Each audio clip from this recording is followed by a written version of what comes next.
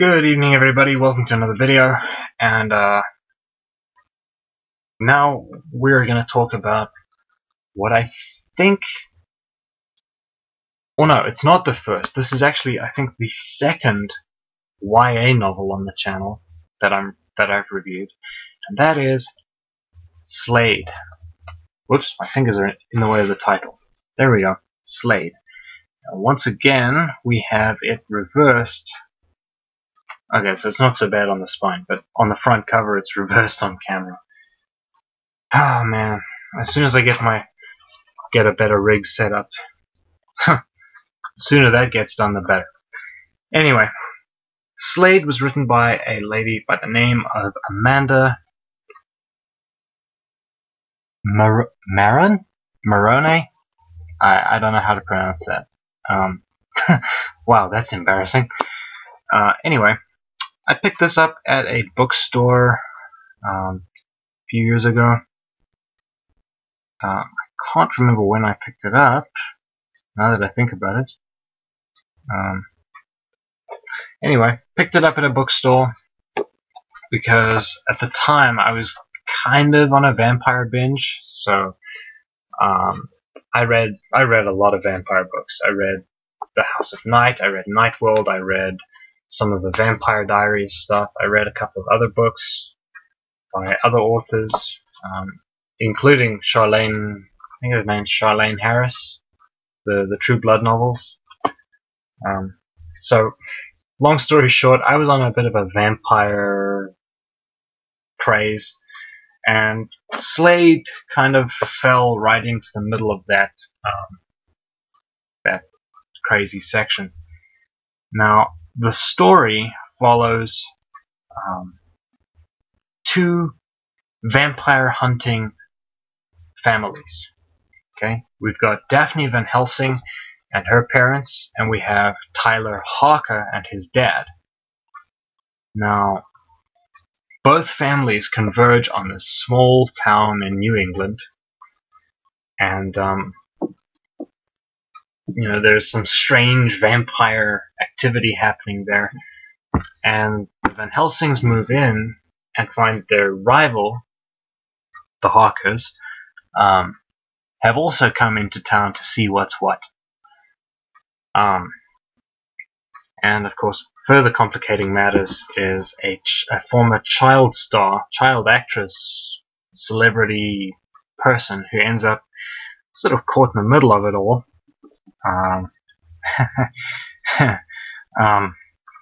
And things are, well, they don't quite go according to plan. This book, I really don't know what to say about it because it is a YA novel, and it's not the typical kind of stuff that I would read normally. But I mean, this was a good book. I was very surprised by just how dark it actually got at some points. I mean, the vampires in this book are genuinely threatening, which is not something I've encountered very often. I mean, the House of Night vampires are threatening to a point, but they've also integrated into human society. So people are aware of them. They've kind of got to live with them a little bit more so than you typically would want to. And of course we've got the Twilight novels, which have, kind of romanticized vampires a little bit. But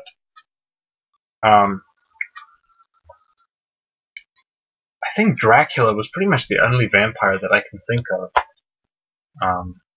at least in terms of classical literature, that really kind of scared me. But in terms of modern day vampire fiction, I think the only time a vampire came across to me as genuinely threatening was the Ulrika the Vampire trilogy. I read those a little while ago as well.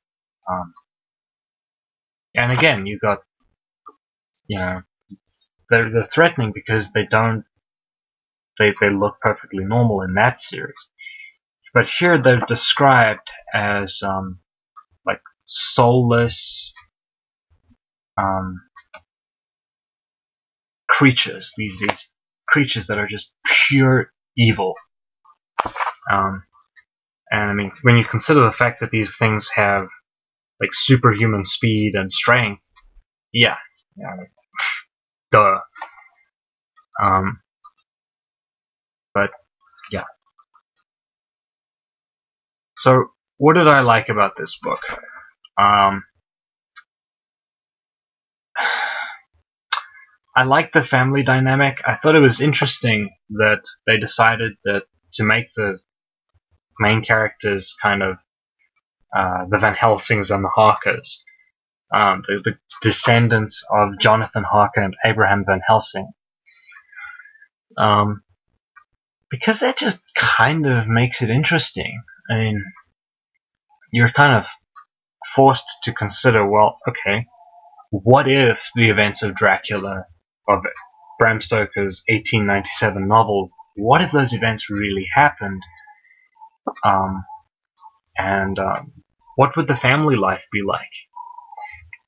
And this kind of puts us in that mindset of what it would be like to have a vampire hunting, or vampire hunters for parents.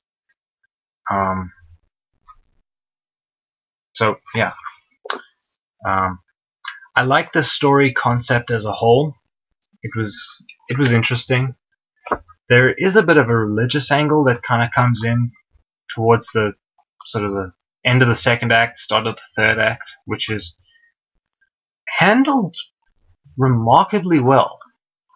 Generally speaking, when you have a vampire book like this, in my experience, when you have like religious symbolism, it's generally very on the nose. It's kind of like beating you over the head with it's almost like taking one of these big hardcover English dictionaries and beating you over the head with the symbolism. Almost like, oh, have you got the message yet? Have you got the message yet? The whole time. And it's just not necessary. When it's not that, it's typically handled in a way that's very, how can I say, insensitively. It's kind of like, oh, yeah, it works, but only because XYZ, And, I mean, to be fair, I don't think that's really intended. It's kind of just like mocking religion when that happens, and then mocking the people who follow that religion. But here it's handled remarkably well. It's not like on the nose kind of, you have to believe this specific thing or you're crazy or whatever. So I like that aspect. Characters are all likable to a point. I think I found some that were just irritating, but not necessarily bad. I found Daphne's mother to be a little irritating because she doesn't seem, and in fact Daphne's parents in general just irritated me. The parents in general irritated me because they are so out of touch, it seems, with the world in general.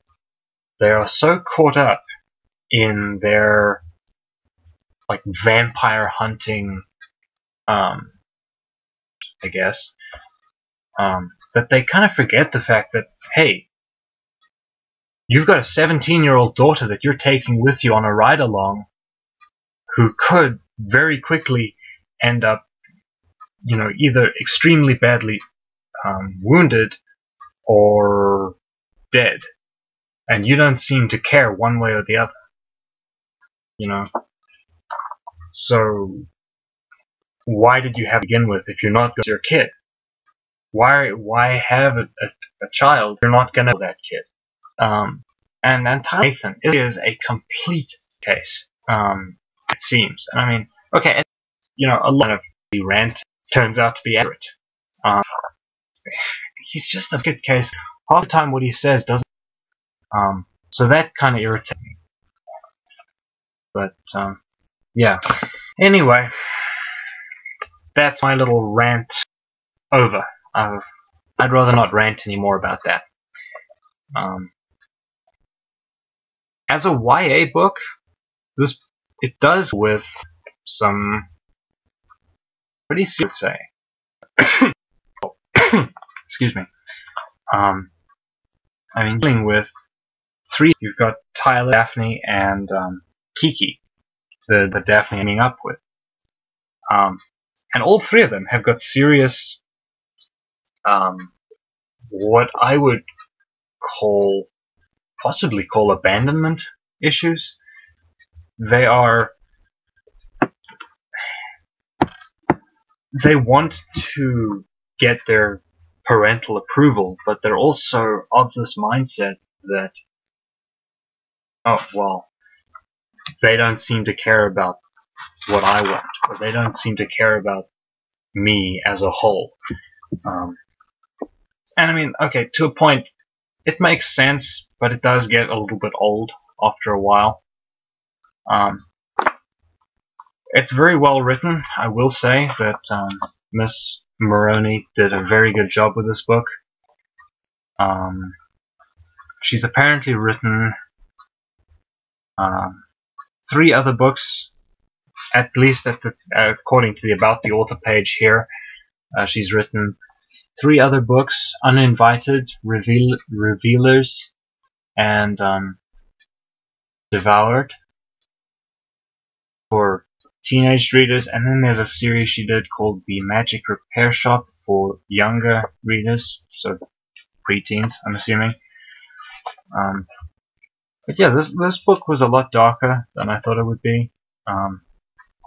And it's fun. It's a fun read, but yeah, I mean, likable characters, interesting plot concept. The plot itself is well executed. Deals with some pretty serious issues, I would say. And in general, I think it's a book that you don't even have to like vampire books to read this one and enjoy it. You know, it's not, you know, I mean, it's about, I just want to see if I can find a page number here.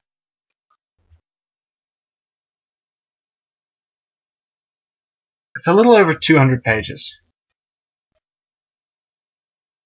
250, 200. It's about 240 pages here. Now, generally speaking, it's not heavy. It deals with some serious stuff here and there, but it's not kind of beaten. You're not getting beaten over the head with it. It's a book that you can read and have fun with. You know, it's heavy enough that it keeps you invested, but it's not heavy enough that you hate every minute that you spend reading it. So yeah, I would definitely recommend this to anybody.